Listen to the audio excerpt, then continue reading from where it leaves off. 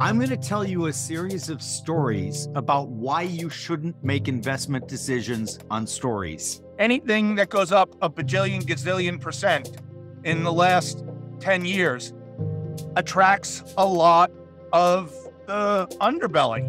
Don't have to swing at every pitch. That's one thing all investors should know.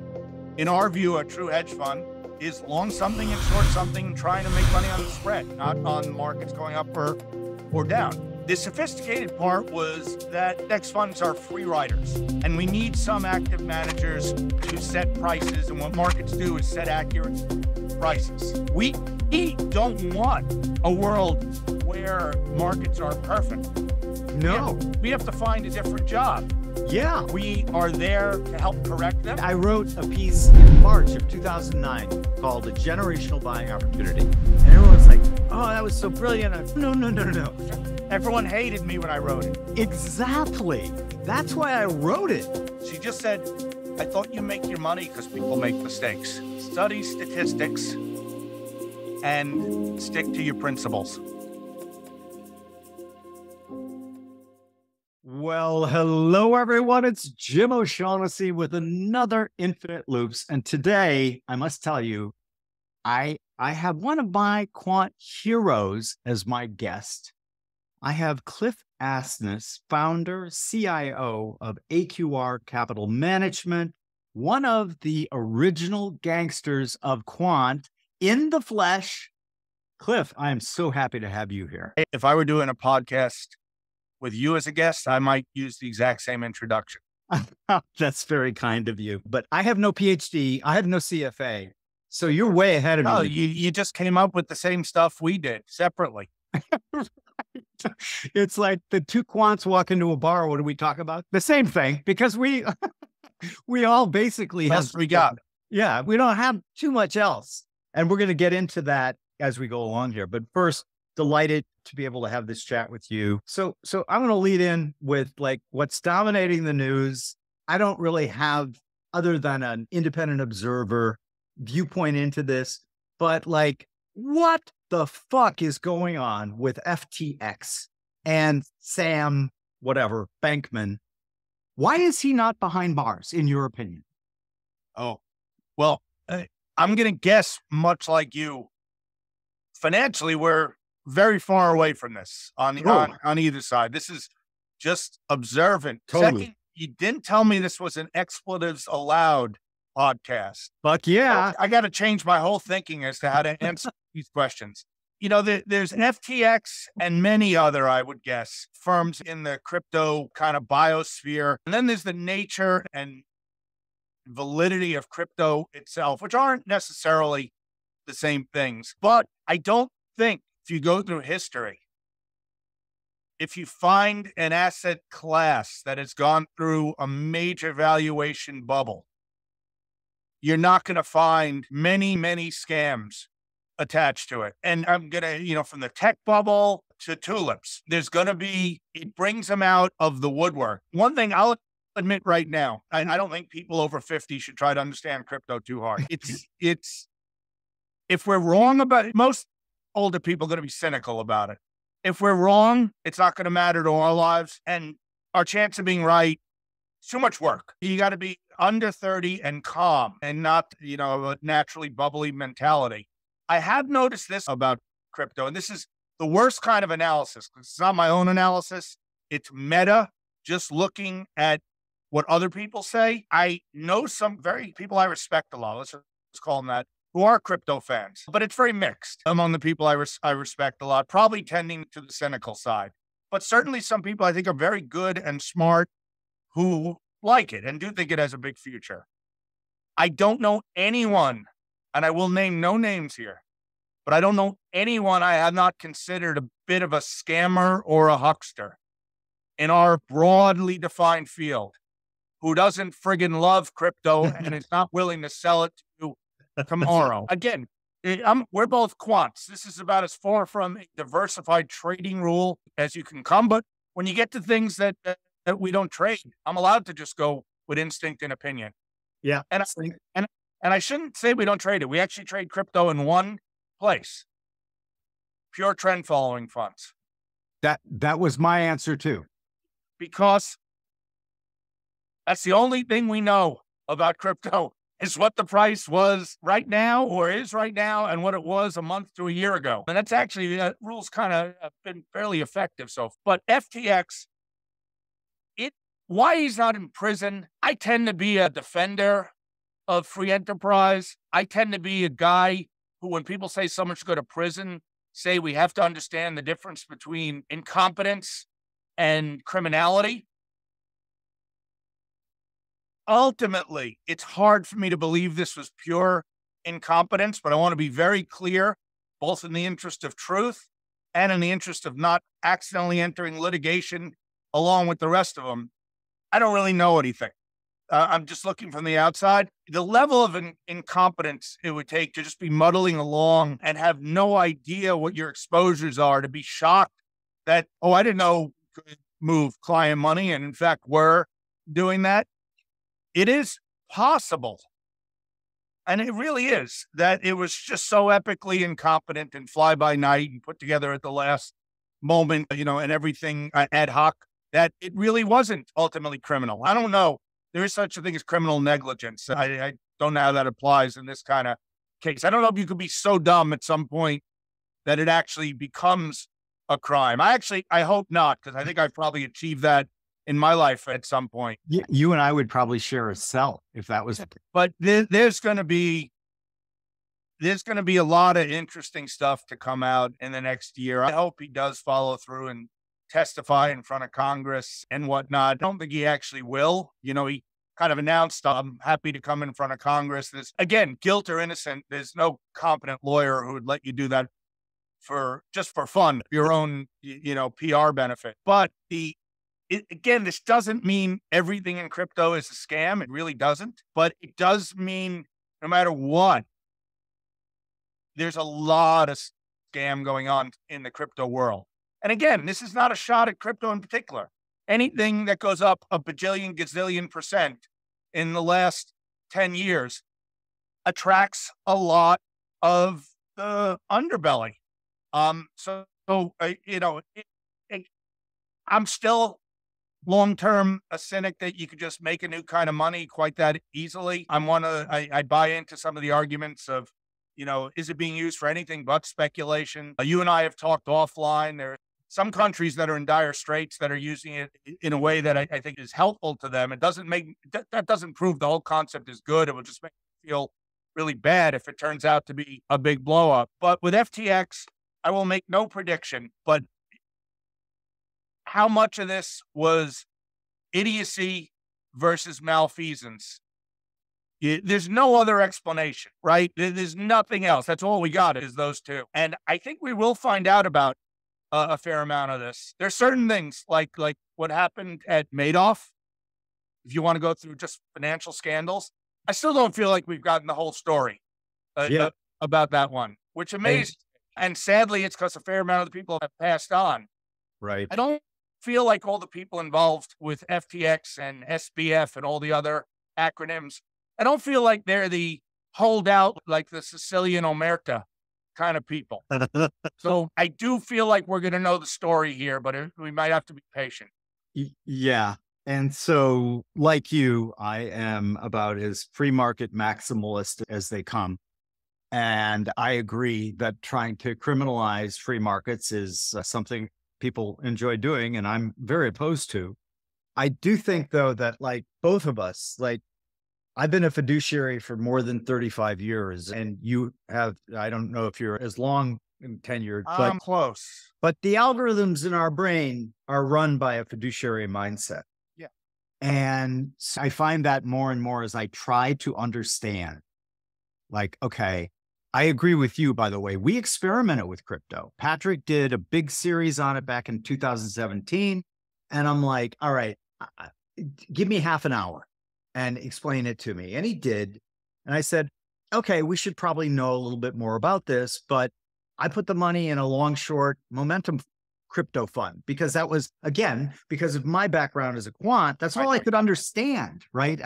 We don't have a valuation model. No, it's We don't have a quality factor for it. But the valuation models I've seen are all extremely dodgy, right? They're yeah, very speculative. If we're X% of gold and blah, blah, blah. yeah, And, yeah. and I just don't think they have a lot of substance. Again, doesn't mean I'm not missing something and this doesn't catch on and become the next big thing, but you don't have to swing at every pitch. That's one thing all investors should know. Totally agree. And I put it in the same. So we exited that hedge fund. It's a fun story because I'd first written it off because the first month came back and I'd lost 50% of the original investment. And I'm like, okay. And Jim, that's the exact thing you'd hate for a client to do to you. Exactly. And we're all guilty of that at times, right? We're all physician heal thyself. Of I'm course. famous for getting upset about a daily P&L as I talk to people about, good factors can be bad for a decade. Right. Why are you in a bad mood today? The factor's down. Yeah, I know how that goes. And by the way, I, like you also, I'm not informed enough on crypto Ethereum, although I'm learning more about Ethereum as kind of a platform, not as a currency, which is, there's some interesting use cases there. So like listeners, viewers, this is not two older guys saying that this is bullshit. It's just that we put it into the too hard pile and like move on because we like things that we can measure, as Cliff pointed out about the quality metrics that we both use. I want to keep going on the fun part here because why should we do anything that's not fun? Exactly. This is going to be it's going to be a romp, my friend. So like I loved the whole AMC thing. And you provided me with a great deal of entertainment. With not my intention. No, I know, but in dealing with, shall I say, charitably, very poorly, if at all, informed people who were trying to argue with you about it. Let's talk about it. Let's talk about that and the CNBC experience because. Well, the good news for me is none of them are going to have sat through the first 7 minutes of this to get to this point. So I'm not going to get anyone angry again. All right. So I'm going on CNBC. I had not been on CNBC for 10 years. Generally, we've gone on Bloomberg a couple of times, but TV has never been a very big thing for us. We're mainly an institutional asset manager. It had been a fairly horrible 18 through 20. And then it had been a very strong 21 and 22. My people, whoever they may be, wanted me kind of out there again and said, yeah, it's time to at least show the flag. And, business television is starved for guests. You should not be that impressed with yourself that you're on business television. They got to figure out 24 hours worth of repeating a lot of the same stuff. So I'm not bragging here, but they were like, yeah, great, come on. So like for almost all these things, you and I only did a couple of emails back and forth, but you often have a prep call. Yeah. And I don't like it. I don't like the prep calls to go on too long or be too detailed. Sometimes they want to do the whole interview, like a dry run of the whole thing. I'm like, let's just get general topics out there. I don't want setup questions. I don't want to know exactly what you're going to say. But if your topic's going to be way off of anything I want to talk about, we should, discuss it. So in the midst of a lot of other things we're talking about, they asked if I could share some specific names of stocks with them. And as a fellow quant, Jim, you would have told them many of the same things. I was like, well, that's really very silly for us. It varies in different places, but in our most broad global market neutral accounts, we might have 750 names long, 750 names short. And this will horrify the active management world or the more traditional, I think we're active managers too, but the more traditional stock pickers, but I usually don't know which they are. No, neither do I. Absolutely. And I always joke, quants are high conviction traders on the whole process, particularly if given enough time. We're very low conviction on any individual name because it's about the characteristics of the stock and the characteristics of the long and the short portfolio. So I go through a bunch of this and I just go, it would be really odd for me to talk about names. And we went through about 6 rounds of this. They're like, all our guests, name some names. So I made them a deal. I thought I was being smart. I do not turn out to be that smart in this story. I say, you got to give me a full minute. And a minute is freaking eternity on TV. It doesn't feel like much, but everything is very bang. There's a little person in your ear after about 8 seconds saying, finish this thought.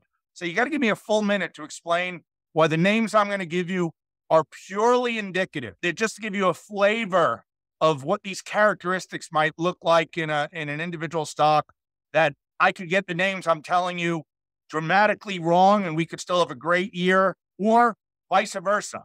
Yeah. So I don't remember exactly what I said, but they did that. They let me do that. But of course, I asked my team to put together, give me 5 longs and 5 shorts and here's probably where I got in trouble. I think I said something like, that might be interesting.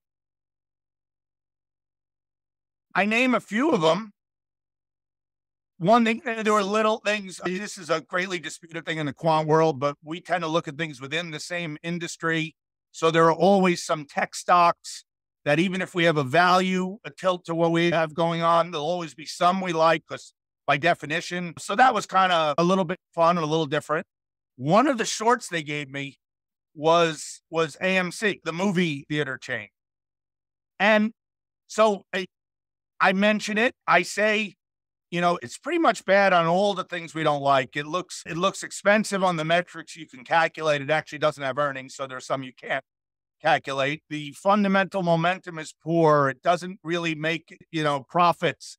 The quality measures are poor, and it's very high beta. I didn't go into everything in our process or whatnot, but I gave a big overview, which is true. But then to echo my minute of don't take any of this too seriously, I told them, which I haven't even kept track. No one believes me, but I have not checked on our position since going on to CNBC in June. But at that point in the main account I was quoting, it was like a 12 basis point short. Right. So I think I actually said 12 basis points short. And here's where I made my fatal error. And I admit this sounds really challenging, even though I meant it self-deprecating. I said something, I'm going to paraphrase, I'm not going to get exactly right. Like, plus it's a 12 basis points short. And I think I called him a little nutty.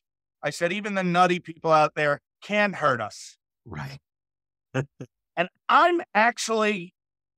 I believe in the way quants do it, but I'm making fun of us for being low conviction. Sure. I'm saying if you make it go up by a factor of 10 in a day, which by the way, it's just ain't going to happen. It's a down 1%-ish day. It's de minimis. It doesn't. And I go, oh, we're down a lot. That's not even a lot. I go, oh, we're down that day. I don't notice if it goes up 50%. I don't notice 6 basis points. Right. That's my point I'm trying to make. Sure. But I said it in a provocative way. It seems in MOASS, they took it, when I said they can't hurt us, they took it as they can't possibly be right. And now you have to roll into the fact that very much against my better instincts and the instincts of all the grown-ups at my firm, of which I'm not one of, I'm active on Twitter. Right. And I've actually, AMC changed me on this little. I had a bad habit for a lot of years, too, of responding to the person with 3 followers who started You and I actually had a lunch about that specific topic, remember? Yeah, you tried an intervention. It didn't work. So they just freaked out about this. And if you go through, and I've not done this, but from memory, if you go look at the old tweets, I'm pretty sure I started out. No, let me explain. I'm not saying it can't go up. I'm saying we take a very low position. Right. And then they start calling me a coward for the low position. And I'm like, well, that's literally true in one stock, but I don't think it makes me a coward overall. And then they get, to be fair, to be honest, really gross and nasty really fast. I had no idea what this world was like. I had watched from 2021, the Melvin Capital stuff with GameStop and a few others. We're all citizens of the financial world. We read the papers, we watch the various news channels. So I knew about that story, but I had no idea what a fever swamp this was.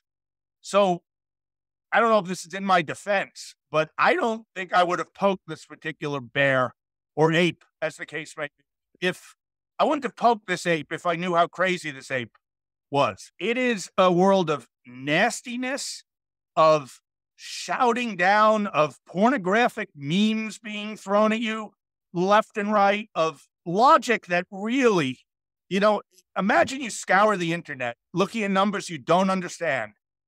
Then you take a screenshot and you, just like the crazy person in the room with the tacks and the yarn, and you start going, I should tell you, I think I faded a bit. Maybe if they do happen to watch this, which I do not predict. You have great reach, Jim, but I don't know if you reach into that world. If they do happen to watch this, maybe I'll catapult back up.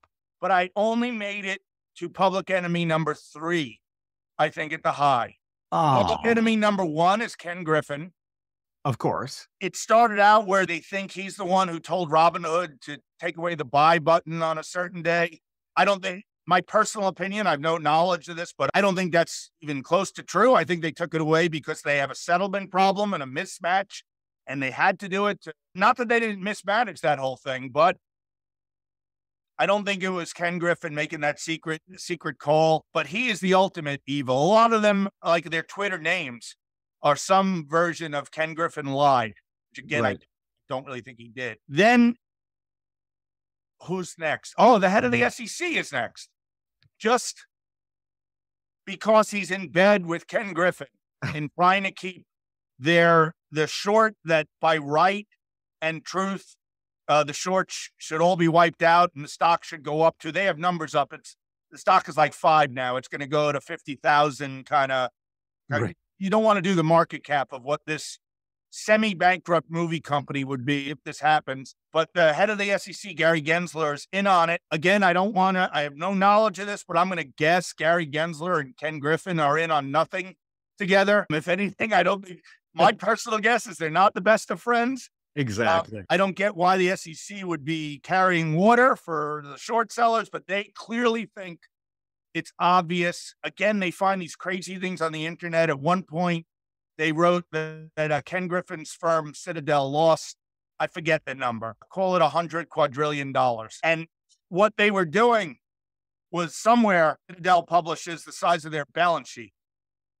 And what I'm guessing is the world got volatile and they shrunk the long and short side. Again, pure guess. If you can get Ken on and he can rebut everything, I will not be insulted. Right. But a lot of people, risk management, where if the volatility or wherever you measure risk goes up, you take your positions in. Yeah. I think they took that as a loss. And suddenly now they're covering up hundreds of billions of dollars worth of losses. They kept telling me I'm naked short. I kept saying, I don't know how to naked short. And certainly nobody wants me literally shorting naked. That would be a very unappealing thing to look at.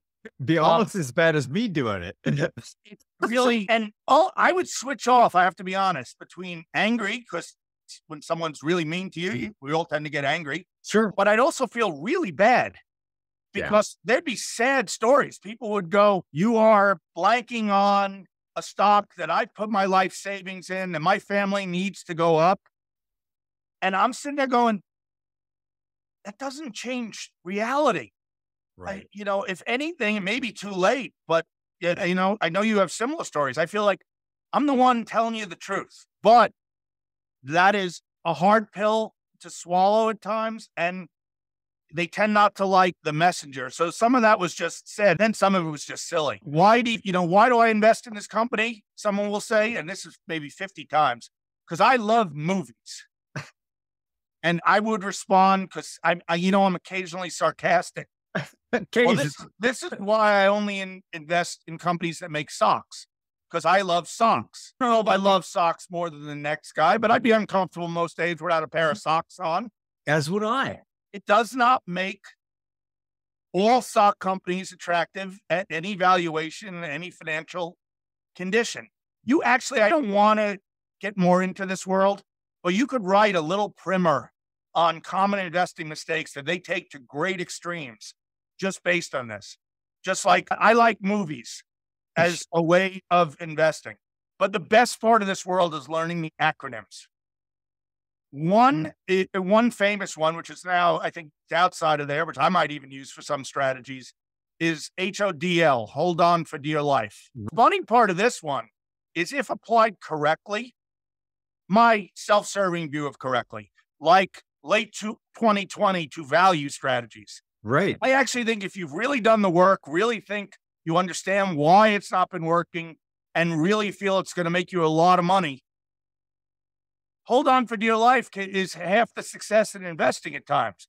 If you go back to the beginning of my career, I probably would have said all of investing success this would have been arrogant, is about being cleverer or smarter than the market or the next person.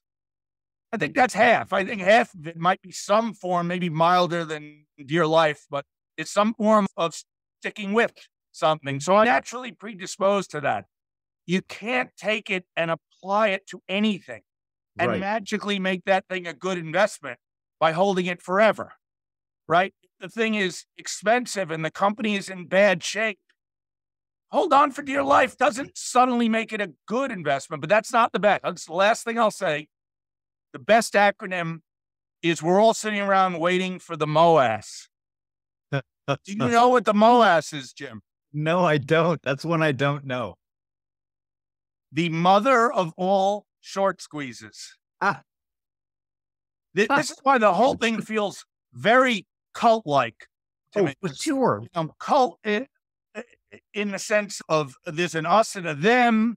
Logic, it's impenetrable to logic, but it is even a cult up to the point of having their apocalyptic, where it'll be apocalypse for people like you and me maybe, but they'll ascend to ape heaven, but they have a date. And like every good apocalyptic cult, whenever it doesn't happen, because they do say they'll find things I've never heard of. The options on the AMC expire 3 Tuesdays from now. It has to happen at that point. It can't last. MOASS has to happen between now and then. It won't happen. They just moved the date. Yeah. If you go back through history, that's actually fairly common for apocalyptic cults. Totally. I did it. There's so much to talk about there. First off, the cult-like mentality is, so what my strategy is for all those things is, like on Twitter, for example, I just do not engage, right? Because I know that I'm not going to be able to change anybody's mind. The thing that makes me sad here, though, is that we do have this platform, which I think very highly of, if you use it right, right? And the fact that people have access to you, come on, you are an amazingly accomplished and successful person, and you've demonstrated your willingness to help people. And so that, I think, is tragic. No, this is partly what keeps bringing me back. Is first, there's the general FinTwit community. There are a lot of very earnest, good people trying to figure things out, having great conversations. You learn about ideas faster. It's just like you can it's not always accurate, but you can get news on Twitter often before you get it through regular news. So there's a great finance community. Second, I do enjoy talking about this stuff, sometimes to my detriment, but I enjoy it. So if somebody is reasonable and has a question, even if they're a newbie, I'll try to give all the right disclosure. It's not really even for legal reasons, but just because they should know I may have done this longer than them, but I'm just a guy with an opinion, but I'll engage. Yeah. And then you can't stay away from the total crazies. And not all of us have your strength and willpower when it comes to not responding. I have gotten better in the last 6 months. You have. I've noticed. I've definitely gotten better, but I do feel like I'm Twitter anonymous and I have my 6-month chip. But like in Alcoholics Anonymous, they'll never say I'm cured.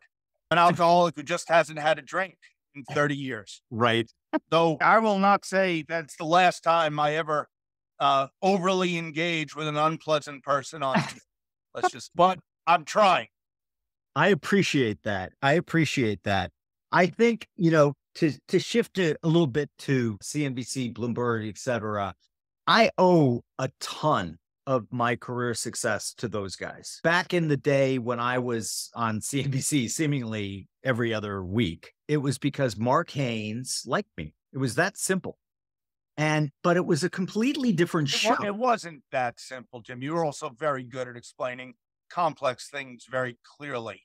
Well, he didn't just like you because, you like the cut of your jib. Fair enough. But the whole format was more conducive to like actually letting a portfolio manager explain their strategy. We used to give them 20 minutes, and literally we would have a conversation that we would challenge them if we didn't agree, but it was a two-way street. And like, then I saw it turn into ESPN. Yeah. And like, I can't remember when it was, but it was like, I think maybe 2017. They kept telling me, you gotta come on, you gotta come on, you gotta come on. And I'm like, I've known those guys for a long time and I like most of them.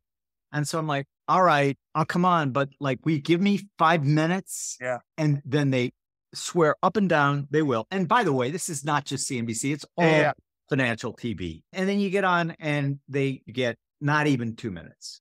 And nobody can say anything intelligent or help people with a soundbite, right? And so I just stopped going on. In a soundbite, you can get a trade recommendation out if you're a stock picker. And for us quants, that's just like, are you kidding me? It's like, okay, here's what I want you to buy. And then I give the characteristics of the underlying stocks that we like, right? But you want to explain the evidence behind that. You want to explain the fact that we do believe it will work long-term, but it's had some terrible periods. You should know that going in.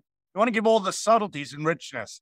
Exactly. And get it. They can't, no TV is going to give you or I half an hour to but there is some level of depth I think could be done better. Though one thing, I don't know if you'll agree with this, but occasionally will call out my own hypocrisy because I'm this big free market capitalism fan.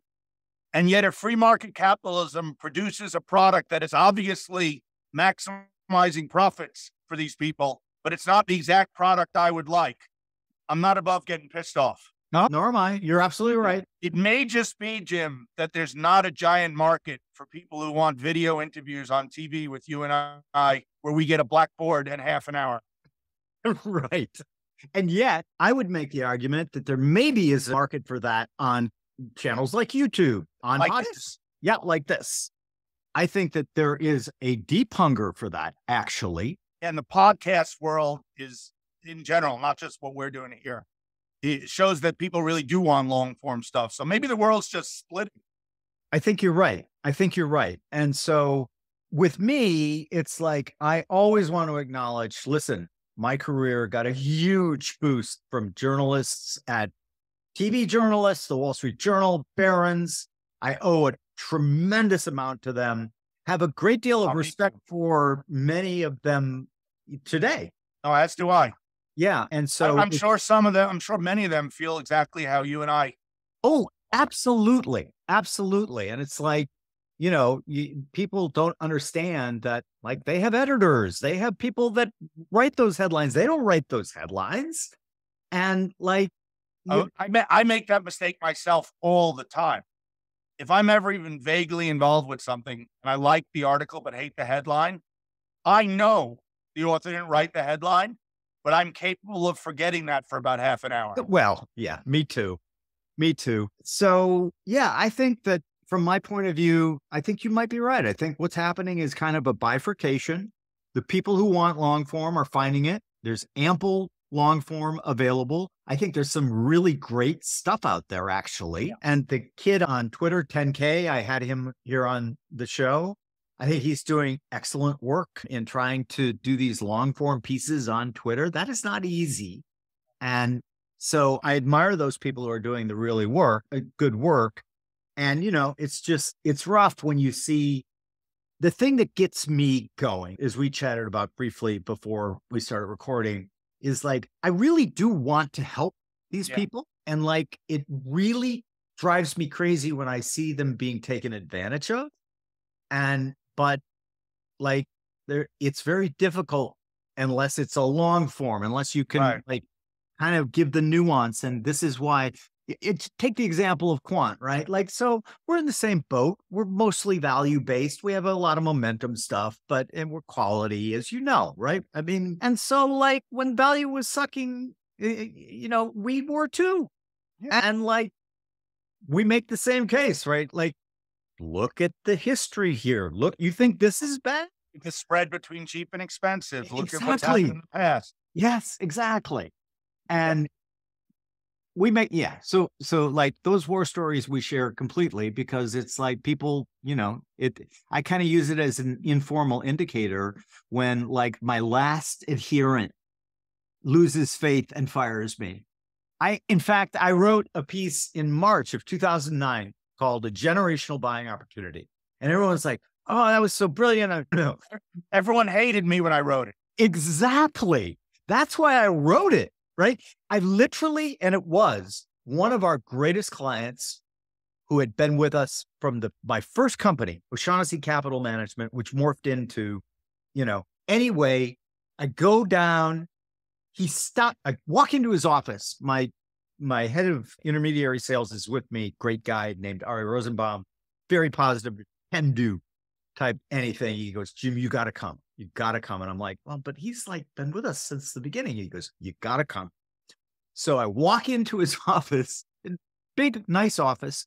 And here's what he does, Cliff. I'm not kidding. He's sitting at his desk and he goes like this, puts his hand up for those who are listening and aren't watching. And he goes, O'Shaughnessy, I know that what you got in that briefcase are 20 tables and graphs and charts about how this is a great time to be adding, not getting out of it. I don't give a shit. I just don't care anymore.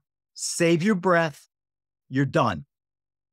I know you'd be shocked by this, but this is a coincidence. I think I've had the same meeting once or twice. And, I've had plenty of good meetings. There were plenty of, we still have a lot of, assets and clients. Yeah, you're doing okay. You're doing okay, Clint. But maybe it's my nature, but I think everyone's like this to some extent. You should really focus on the people who stuck with you.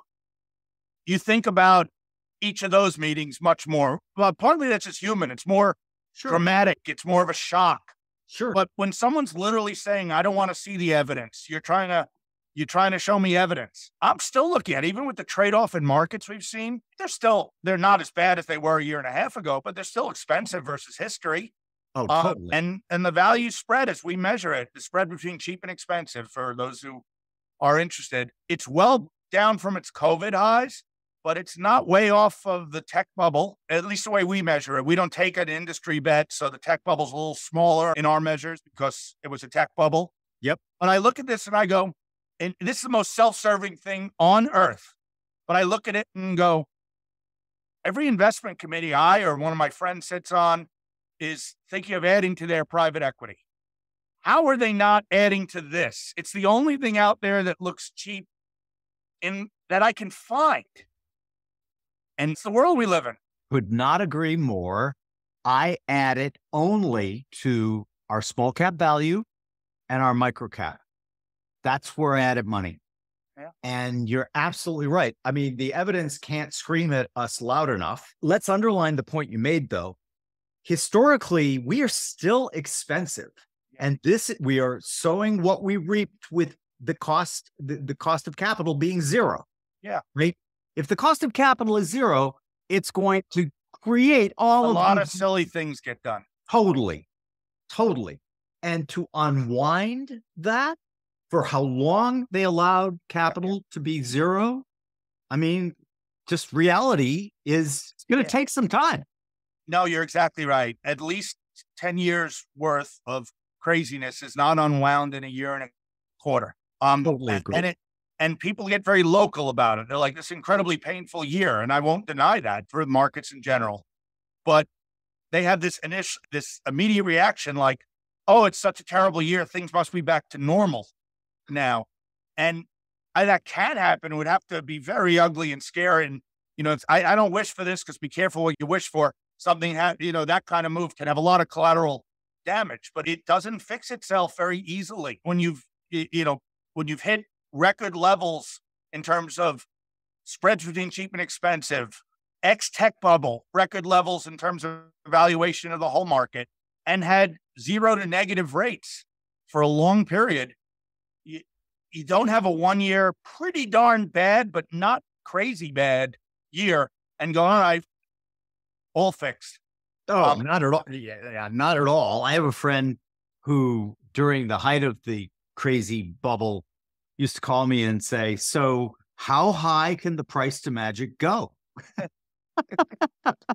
Well, here's one thing I try to remind myself of is once you've crossed the Rubicon of saying something is irrational. Remember, I'm an ex-Gene Fama student. Yeah. I was Oh, yeah. assistant for 2 years. He was very kind to me. I wrote a dissertation on price momentum, something you knew about at the time, but academics didn't, saying that it's actually effective. And he was good about that. Still doesn't like that it's true, but was very good about it. But so I studied under the demigod of efficient markets. I was not a perfect efficient marketer even back then, but I will admit, 30 years later, I'm more willing to use the word bubble than I would have back then. I do think we've gone things where been demonstrably mispriced. It doesn't make investing easy by any means, right? To survive those periods. One real irony, and I know this will resonate with you. We don't want a world where markets are perfect. No. We have to find a different job. Yeah. The markets are perfect. We are there to help correct them. I think we do serve a societal purpose when prices are really out of whack. And that's how we make alpha. Exactly. Yet we really hate it when they get really imperfect. Right. Way back in the tech bubble, I was talking to my wife. We had gotten married in 1999. And as a separate story, I once made the mistake of saying 1999 was the worst year of my life. And to which she was like, he encouraged me, and I think I've done this to say that was the worst professional year of my life. There was one specific night where I'm sitting around ranting and raving about how crazy the world is. I was in the middle of the dot-com bubble, and I was probably using a lot of expletives. And she had one sentence to me. The rest was implied. She just said, I thought you make your money because people make mistakes. Oh, what a killer line. And I'm like, she probably said it nicer. That's probably the me version. She's nicer than me. She probably said something like, I thought you've talked, whatever. Yeah. But the rest is implied. You do want people to make mistakes, but want them to realize you were right and correct them an hour and a half after Cliff or the O'Shaughnessy's put a position on. Right. Once you admit that things can get irrational, saying you know precisely how irrational they can get is folly. Now, I don't think that's a good excuse for dumping the rational for the irrational, as many do. And sometimes they'll tell you, you can't predict when this will turn around. And I'm sure you've said the same. No, but I can predict with a strong conviction, not perfect, that over the next 5 years, it's going to do really well. But you can't tell me when it's going to turn around. No, but neither can they. Right. You're the impossible. Yeah. Someone gives you a 5-year, never a guarantee. We're trained not to use that word because lawyers descend from the rafters and beat us with sticks. I've got a few watching through the window right now. But at some of the crazier levels, I've been as close as I've ever been to wanting to use that word. Yeah. And that's the time no one's interested. Of course. I say no one, there's always someone. It's very difficult sell when it should be the easiest sell. Yeah. And that's why I use it as kind of my informal little indicator that like my spidey sense starts heating up. And I'm like, okay, this is very interesting. Well, we started, Jim, you were saying you invested in your small value, and I think there was another fund. Yeah, we actually started a really aggressive version of a value fund that was market neutral, taking high vol, just to be purist about it. And I did put a fair amount of whatever money I put away for my children in these funds. And this never happened, but I was waiting. This was my signal. Never happened. I was waiting for one of my kids to bring it up. Now, they generally don't follow these things, so It was kind of a fantasy or a nightmare fantasy. But I had this nightmare fantasy about being like at dinner one night and one of my kids saying, so this value thing's still not working, huh? And me saying, what? And then one of them being like, have you really considered the impact of intangible assets, Dad? And I'm like, dinner. And by the way, you're the same. I'll speak for you. You can correct me if I'm wrong. I wrote a piece recently saying we are not all about value, in parentheses, except occasionally when we are. Right. I took our longest live track record, just almost a quarter of a century, and I regressed it on a value back test. I can't get live because we've never run a pure value live. Right. And the average correlation was in the 0.2s. The long term, plenty of times you have 3-year periods where we're negatively correlated to value just because everything else in the process. Same with our stuff. By the way, Yep. post GFC through 2017 was actually a fairly good period, even though it was not a great period for value. So it does appear in these crazy bubbles. We do get correlated for value. And this one is well on its way to working out like the last one, like 99, 2000, where the round trip was very good at the end. Yep. But it does take years off the end of our lives. Occasionally, we put on our value Superman suits and go fight the battles. Yeah. And ours regresses the same way. We've looked at it. And again, it's part of the challenge for we quants, right, we are story-based creatures. Like, when I started out, I used to give speeches saying, I'm going to tell you a series of stories about why you shouldn't make investment decisions on stories. But like, very cool. It's the way that our human OS works. And so we have to find these creative ways. Like, I'm very interested in hearing that from you because we did the same and basically the same stats, right?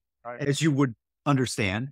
But like, you and me and maybe a couple of the guys in our research groups, we're the only ones who are interested in that. And, I get it. I'm not being critical. When you have someone who has a very small part of their portfolio with us, who sees the last 4 or 5 years and how we have moved a lot with value, they're not studying it to the level that you and I are, nor should they. It's not enough.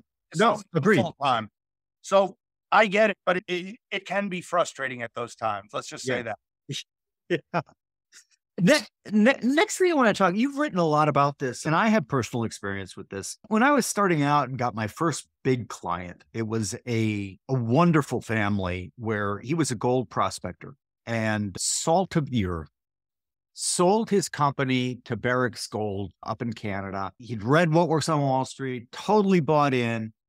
And so I flew out there and spent a weekend with him. And by the way, he's the guy who gave me the line that I stole from him, which is my time horizon is infinite, because he was 70 plus when I flew out. For the next generation. Right. And I was like, well, you should probably want this more conservative stuff over here. And he just looked at me and we were sitting it was a great ranch.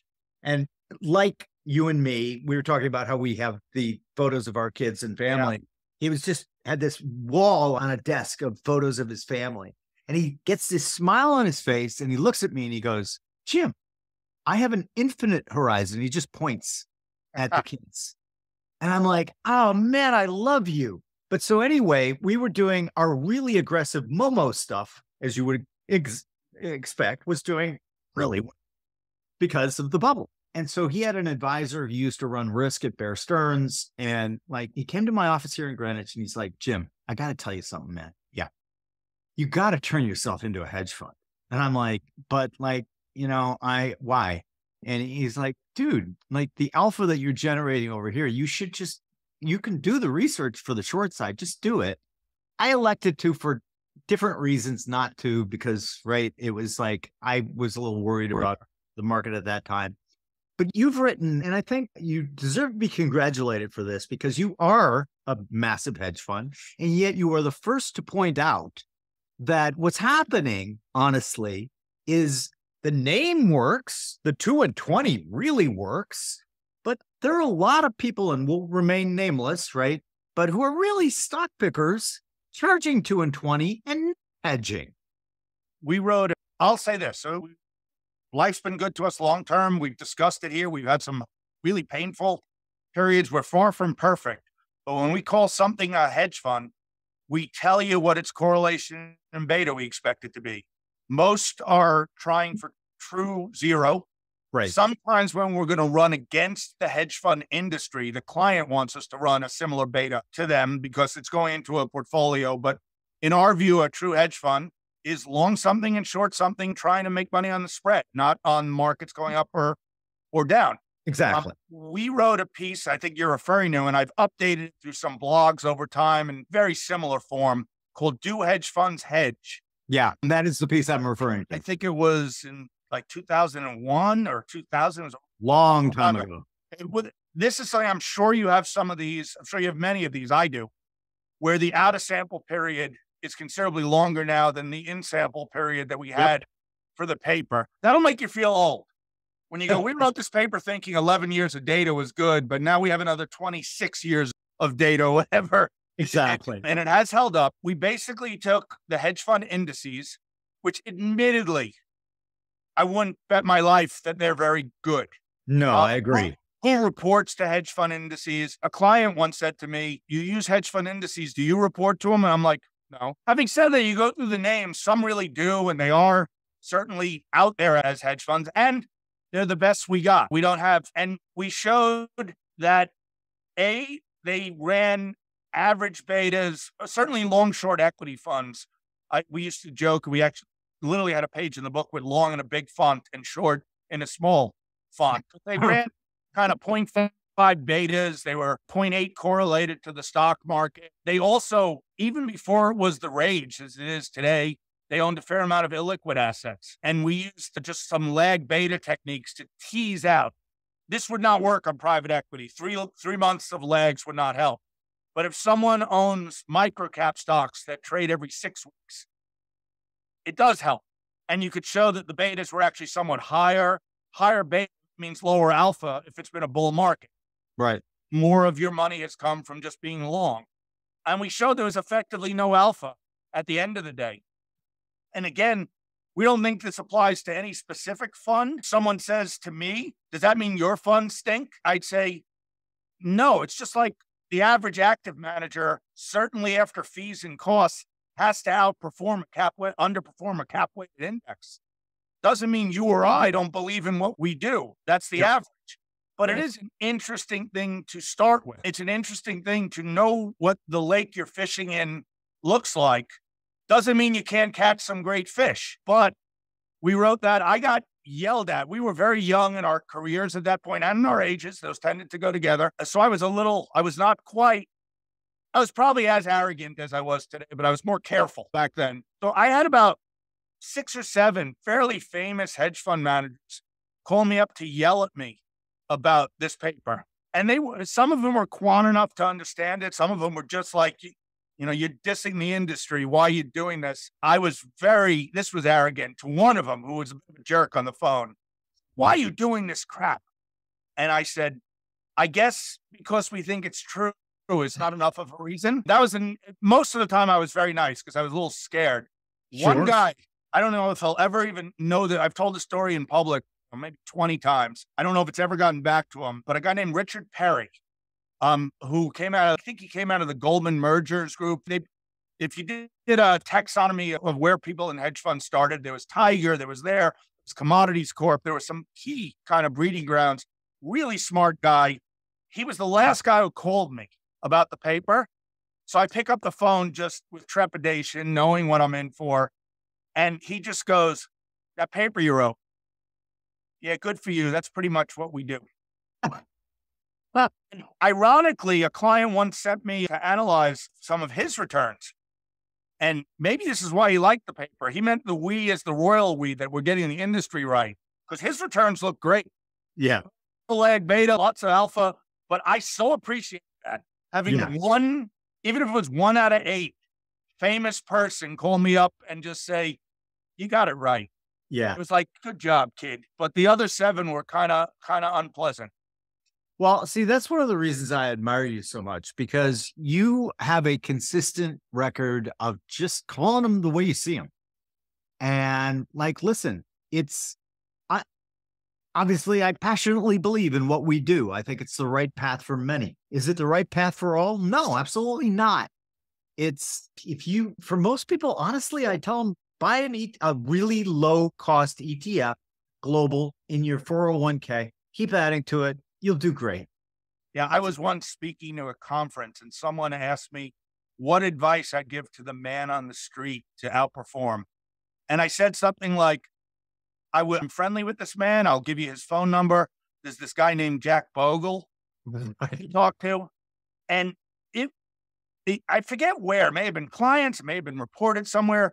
People were like, isn't that inconsistent given what you do? And I'm like, I don't think it's inconsistent at all. No, not at all. Not we the do is least. it's hard to do to begin with, and it's hard to stick with. And anything you're not going to stick with is not a good idea, even if it's a good idea. Right. So I thought that basically this gets rather morbid, but if something happens to me, my wife knows there are a handful of firms, you would be on this list, Okay. but a handful of firms out there, and so would Vanguard or the equivalent Sure. of Vanguard for a big chunk of the portfolio, because I don't think she's going to want it, her or my kids want to spend their lives doing this. Right. And I like your point about it not being, it's not inconsistent at all. It is very consistent with empirically based people like you and me. Like, if you're not going to use us, then use Bogle, man. I wrote a piece a while ago in response. I forget who wrote this, but it's got a big splash because it said index funds were worse than Marxism. And I appreciated that someone thought Marxism wasn't that great. It's nice. That's not always what you read these days. Exactly. But the point, and there was a little sophistication and then a horrible point. The sophisticated part was that index funds are free riders, and we need some active managers to set prices. And what markets do is set accurate prices. But I think what the authors viewed as a bug, I viewed as a massive feature. Right. Not everyone in the world should be researching either quant or active stock picking, should be spending their time doing that. Right. Get the average return on the market, which this year aside is a pretty good thing to get for a 4 basis point fee. And let someone else worry about that. And there is some equilibrium. The amount of brain cells that people in our industry and academics have wasted on the what if everyone tried to cap weight index. And it is a brain-breaking thing because where do prices come from? Somebody has to be trying to make sure that McDonald's and the corner grocery store have a different market. Yep. But how much? I once had Jack on a podcast for a couple of years, and then some version of COVID and value when we suspended it. We might start again one day, but Jack was nice enough to come on. And I may have the specific number wrong, but we got into this exact topic. And I said, Jack, we got to get your number. How much of the world can index in the way you would call indexing? He'll also go on and explain that a hyperactive ETF in one industry is not what he would call indexing. And he doesn't like people overlapping those things. But in what he would call indexing, he said precisely 75% of investors can index and 25% have to be trying to pick, price things. And I said, where'd you get that from, Jack? And he smiled in a puckish kind of way and said, I just totally made it up. And again, if someone goes and plays back that podcast and it's not precisely that, I apologize. But yeah, always have to get better with the telling, no? Yeah, always. It was like when I did the online version, what we ultimately came back to with Canvas of the customized portfolios. Right. I called it Netfolio. And I was trying to get John Neff, who many listeners or viewers won't even know who he is. Famous value manager. Legendary value manager and a wonderful gentleman. I went down there to have lunch with him and just what a wonderful guy. And we're talking and he's like, I'm very pleased and flattered that you would like me to come on your advisory. And I think it's a really interesting idea. Anyway, then he was declined very graciously. But anyway, we started talking about investment stuff. And as I'm listening to him, I start to get this smile on my face, which he goes, I know what you're going to say. And I said, really, what am I going to say? He said, you're going to say I'm a closet quant. And I went, that is exactly what I was going to say. And here's what I love, Cliff. He just sat there and he got this wonderful smile on his face. And he goes, I prefer to call myself disciplined. Well, it's funny. I'm sure you've seen, I have 3 of my partners wrote a paper called Buffett's Alpha. Yeah. Where he took Warren Buffett's long-term record, regressed it on both the market and some of the quantitative factors, found that it explained pretty much all his alpha, and then spent a significant amount of the paper saying why what he did was still amazingly awesome. Right. One thing, he was doing this stuff certainly before I was, maybe even before you were. So it's not like he was a sneaky quant taking our stuff. Second, he clearly wasn't a quant. He ran a very concentrated. You and I know to say it acts like a factor doesn't mean it's a factor. It says he's buying cheap things with low betas and high profitability. Yeah. And then, and this was part of their paper, they showed that he had some horrific, I don't know, 3-year long drawdowns in both absolute and relative return space and never backed off at all. See, now people have asked me, because I'm leaving OSAM, as you know, and I'm starting O'Shaughnessy Ventures, which is a very different kind of company. But so and you're getting into the cannabis and the crypto industries. I understand. I am funding psychedelics. A little closer than I meant. Yeah, I think that there's the potential there is awesome. Anyway, we got to redo this on psychedelics. I've never done one, but for your podcast, if you and I both go there, I'll do it. It's a date. But when they ask me so what are you proudest of, right, in your career? I always and instantly give the same answer. I am proudest of the fact that I never overrode a model. That's it. I love that. That is what I am proudest of. And I learned from the guy who's now the head of all research and senior portfolio manager and my co-CIO, he told me after the great financial crisis, he goes, "Hey, Jim, do you remember during the crisis when every morning I came in to your office and looked at you and just said, 'Hey,' and I went, 'Yeah, so,' and he goes, 'The reason I was doing that was I was so panicked that I had to see you with Bach on and relaxed.' And he goes, 'That's what got me through.'"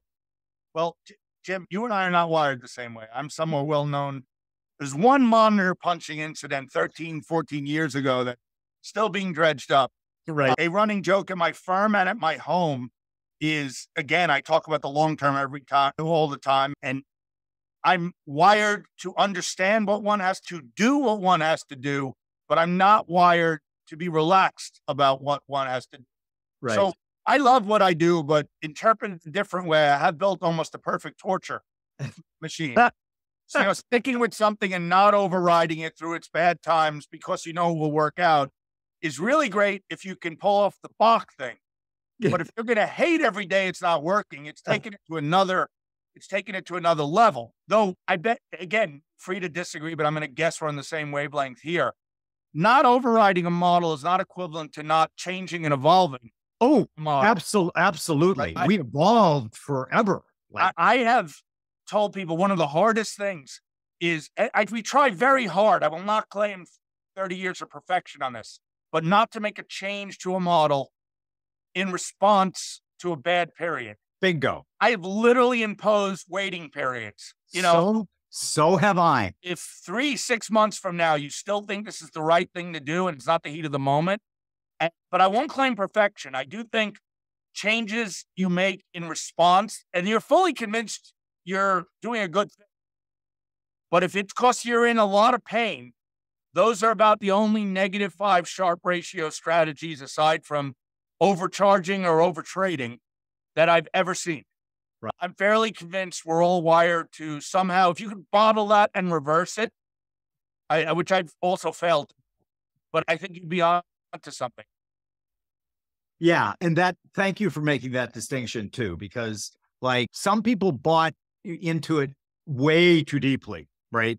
So when we moved to multi-factor models and composites and, quality and financial strength and all, those were all the result of ongoing research. And the way I would explain it is we research the underlying models the way stock pickers research the name. Right. And they don't have the same names forever. But I tell you, man, when we would go and present it, there was that certain segment, thank God it wasn't huge, but they were like, "You're abandoning, what you said that you would never override a model." And I'm like, I'm not overriding. All right. Let's just put 2 polls up that can both be frustrating. There's the much more common poll of you got to change what you're doing. It's not working. Right. And then there's the poll of if you make a change, it's the natural evolution of research. As I always describe it, this is the same research we did to come up with the original stuff. Exactly. We never planted a flag and said there is nothing else to find in the world. I will say, I think both can be an error, and I'm not without making some of these errors myself. I think the second era of getting mad at us for changing things, I have a lot more sympathy for that. That is someone who's at least philosophically aligned, who's maybe taking it more than a few steps further than I think is right. But they've at least internalized most of this is coming up with basically good things and sticking with them. Yeah. I can work with that person. As can I. Well, listen, I've already run over time with you. I know you've been very gracious with your time. It's a lot of fun. So at the end of all my podcasts, I am going to wave a wand and I'm going to make you the emperor of the world for a day. You can't put anyone in prison, so that fantasy's out the window. You can't put them in re-education camps. You can't kill anybody. But what you can do is you got a magic microphone and you can say two things into it and it will incept all 8 billion people on the planet are going to wake up whenever their morning is, and they're going to think that the ideas that you're about to give me were their own idea. And not only are they going to think it's one of the greatest things in the world, they're actually going to follow through and start doing that thing. What two do you got for them? Study statistics and stick to your principles. Boom. Those are great. I do think whatever I've told my kids, and they can certainly handle calculus, I would study statistics ahead of calculus if I had a choice. And that's not being a quant. That's for reading the newspaper. Yeah. I used to say, anytime the math gets above the algebra, it's pretty certain you're going to lose your money. Yeah. Linear regression I can handle. Not much more. Yeah, I'm with you. I used to be better. When I was a PhD student, I know I'm over time. One of my dissertation inside members, there are 3 inside, 3 outside members of a committee, strongly encouraged, and I listened to him, to rewrite my dissertation in continuous time finance. And I said to him, you know, it's going to come out to the same answer. And he was like, of course I know that, but this is advertising. Oh, man. Well, this was so fun. Maybe we'll schedule the psychedelic one for sometime next year. Someone at my firm, we panicked. I joked about that. I was kidding for anyone who's listening. Joking. We're just joking. We make a lot of jokes. Well, listen, Cliff, this has been a huge delight for me. Thank you for making the time. Like John Neff, you are one of the gentlemen of the industry in general and our corner of the industry in particular. So thank you, Jim. Thank you, Cliff. All right. Cheers. Bye, everyone.